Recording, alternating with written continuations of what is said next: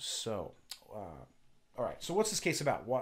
What's important to get out of this case? Well, AT&T and the Concepcions had a deal, right? They signed it. The Concepcions signed a contract. AT&T signed the contract, and in that contract, they had a deal.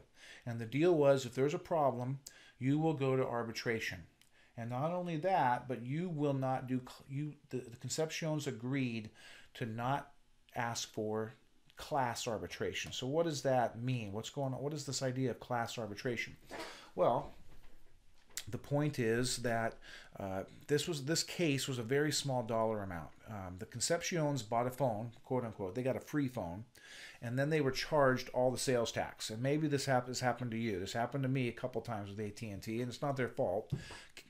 Glorious California requires them to collect full amount of sales tax.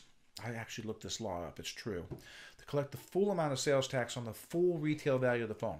Even though I only paid $100 for my iPhone once upon a time, I got the privilege of paying sales tax on $800.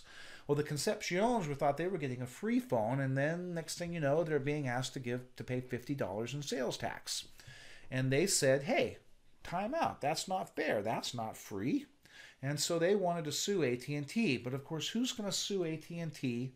Who's going to bother to go to arbitration for $50? Who's going to find an attorney to fight this for $50? Or who's going to pay an attorney to fight this for $50, right? So you're not. So the Concepcions wanted to gather together a whole bunch of AT&T customers, and as a group, go into arbitration together and do what's known as class arbitration, which is similar to a class action lawsuit, which you may be familiar with. They're in the news from time to time, and that's where a whole bunch of plaintiffs get together and sue one defendant. And ultimately, it makes it easier for the attorneys then to make a lot of money.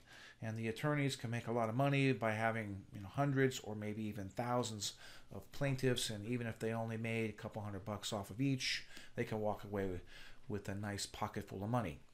And so the California Supreme Court, once upon a time in a case called Discover Bank, told Discover Bank, hey, we think that that's not right. We don't think it's right that you're taking advantage of your customers. You're this big, huge corporation, and you're taking advantage of the little tiny customers and not letting them group together to sue you when there's a grievance of maybe over a small amount of money. And California said that's unconscionable, and we're not gonna stand for that, and we're gonna overrule what's in the contract, and we're gonna set that aside because it's just not right. It's just not fair. And maybe you agree with the California Supreme Court. In a sense, I could see their point, right? They're looking out for the little guy. But, hey, you signed the contract. And as a rule, you're going to, probably as you picked up on in reading this chapter, courts look upon arbitration very favorably. Primarily because they want to keep these cases out of the court system, right? If parties can get together and resolve disputes on their own outside the court system, that's best. And when that can happen, the courts are very, very, very slow to overturn arbitration agreements and arbitration decisions. Because, of course, once you open up that opportunity, then what's the point? Everyone's going to then run to the courts as soon as they don't like their arbitration agreement. And the courts, as a general rule, say, no, can't do it. And that's essentially what the Supreme Court said here. Hey, you guys agreed to not do class arbitration, and we've got precedent and we've got federal law that also says, too bad for you, you signed the contract, and now you got to live with it. And so as a result of this case, the Supreme Court overturned Discover Bank, essentially told California, no, can't do that. Not allowed to use unconscionability to overturn a contract, an arbitration clause in a contract.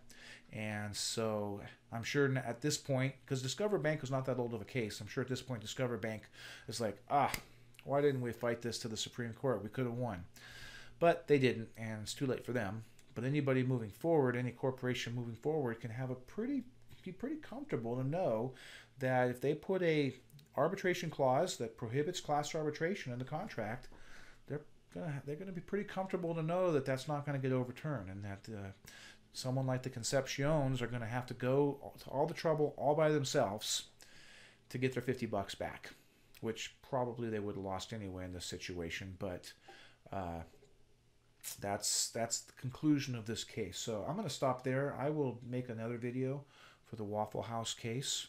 But give me your feedback. Hopefully you find this video helpful. I know it's difficult at the beginning to read cases. Don't feel compelled to type out and give me the full brief. I noticed that one of you did, and that's fine that you did, but don't feel like, just when you're doing the discussions, just answer the questions that I've provided. That's fine, and try to interact with your classmates. I want you guys to enjoy reading these cases. I want you to dive into them. For me, it's always fun. It was always fun in law school to read real-life cases and to see what decisions happen to real people, rather than just having a bunch of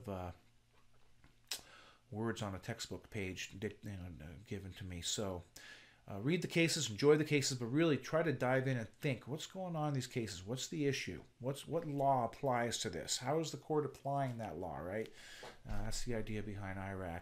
The conclusion is always pretty simple. In fact, in our book, the conclusion is really simple because it's always given to you right here at the end of the case. Okay, anyway, that's enough for now. And you can look for the Waffle House video if you want to hear my thoughts and comments on that video as well.